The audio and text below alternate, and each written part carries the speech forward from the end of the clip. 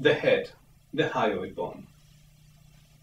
This is a horseshoe-shaped bone situated in the anterior midline of the neck between the mandible and the thyroid cartilage.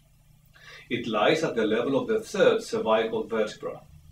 It is suspended from the tips of the styloid process of the temporal bones by the stylohyoid ligaments. It does not articulate with any other bone, and it is held in place by ligaments and muscles. The hyoid bone can be palpated using a gentle grip between the index finger and the thumb. When the throat muscles are relaxed, it can be moved from side to side. The greater horns of the hyoid bone project towards and are in close proximity to the vertebral body of C3, C4. The mandible. The mandible is the lower component of the jaw. The body of the mandible is the horizontal component, which also contains the alveolar processes or teeth sockets. The rami are the two perpendicular portions which connect to the posterior part of the body of the mandible, forming the angles of the mandible. These are more prominent in men. The rami are about 7 centimeters long. The condyles form the articular surfaces with the temporal bone. The coronoid process of the mandible.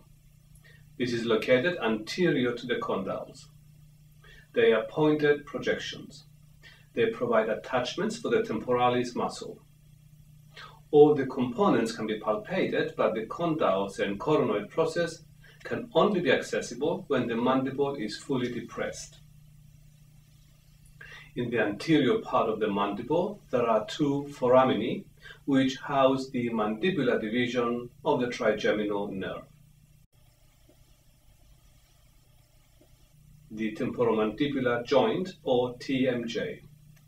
This is a synovial modified hinge articulation formed superiorly by a fossa in the temporal bone and inferiorly by the rounded condyle of the mandible. The TMJ is located just anterior to the tragus of the ear. It can be palpated whilst the mandible is elevated and depressed. This maneuver exposes the mandibular condyle under the zygomatic arch. A fibrocartilaginous disc becomes palpable during full depression as it protrudes during this maneuver. The maxilla. The maxilla forms the upper part of the jaw. It articulates superficially with the frontal, the zygomatic, the nasal, and the lacrymal bones. It also has deep articulations with the ethmoid, inferior nasoconcha, palatine, vomer, and the adjacent fused maxillary bones. Palpate the alveolar processes, the zygomatic process, and the medial border of the orbital margins. Just below this are the two infraorbital foramen. These transmit the infraorbital nerve, a component of the trigeminal nerve. The temporal bone. This forms the sides of the cranium, often referred to as the temples. It is made up of 4 parts. The squama forms the broad, slightly recessed area that is superior to the ears. The mastoid portion, which is posterior and inferior to the ears. Deep is the petrous portion and the tympanic part.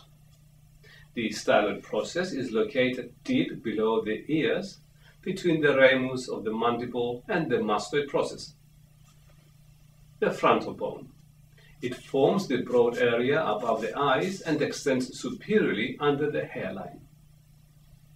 Superiorly and laterally, it articulates with the parietal bones, and laterally with the sphenoid and zygomatic bones. Anteriorly, it forms the margins and roof of the orbits, and superficially, it articulates with the nasal bones. It also articulates with several other bones. It also contains the two supraorbital foramen located superiorly and slightly medially on the supraorbital margins. It houses the supraorbital nerve, a branch of the trigeminal nerve.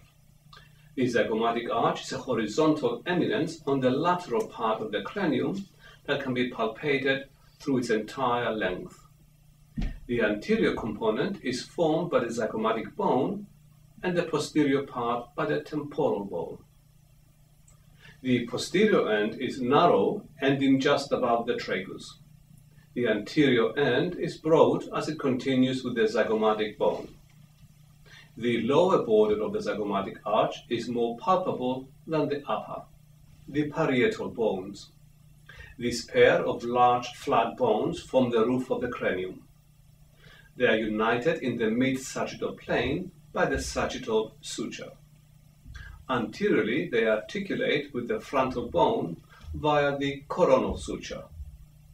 Posteriorly, they articulate with the occipital bone via the lambdoid suture. Laterally, they articulate with the temporal and sphenoid bones. The occipital bone. This bone forms the posterior-most part of the cranium. It is shaped like a saucer. In its inferior part, it contains the large oval foramen magnum. The squama, or the posterior portion, articulates with the parietal bones via the lambdoid suture. Laterally, it articulates with the temporal bone. Palpate the nuchal lines. Locate the occipital protuberance, a rounded elevation in the midline of the occipital bone.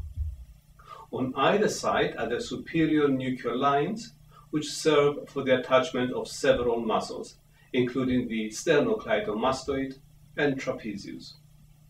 The inferior nuchal lines are less easy to palpate, and again, this is an area of muscle attachments.